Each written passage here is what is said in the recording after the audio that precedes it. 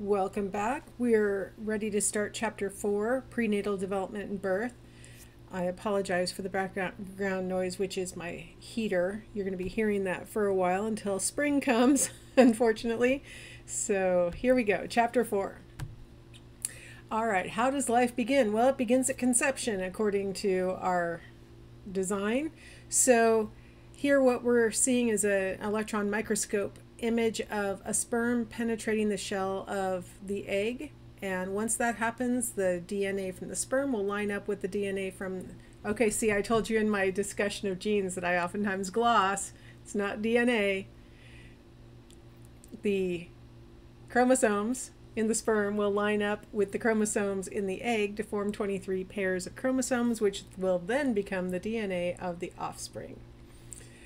All right, so you'll find that there's a video that you probably already watched about this because it was at the beginning of the playlist.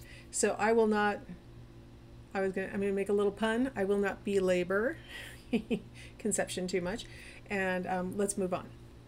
All right, so once the conception has occurred, the cell starts to duplicate itself. So it goes from 1 cell to 2 cells to 4 cells to 8 cells and so on in duplication like that as it moves its way down the fallopian tube toward the uterus.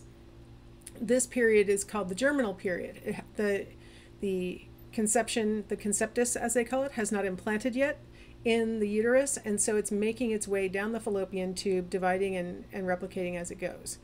Implantation is going to be a separate stage of development. It's going to take us out of the germinal period and into the embryonic period once implantation has occurred. So I thought it would be fun for you to watch a little video that illustrates this also, because it's fun to watch it rather than hear me describe it. So I will catch you on the other side after watching what happens from conception through week 9. All right, see you after that.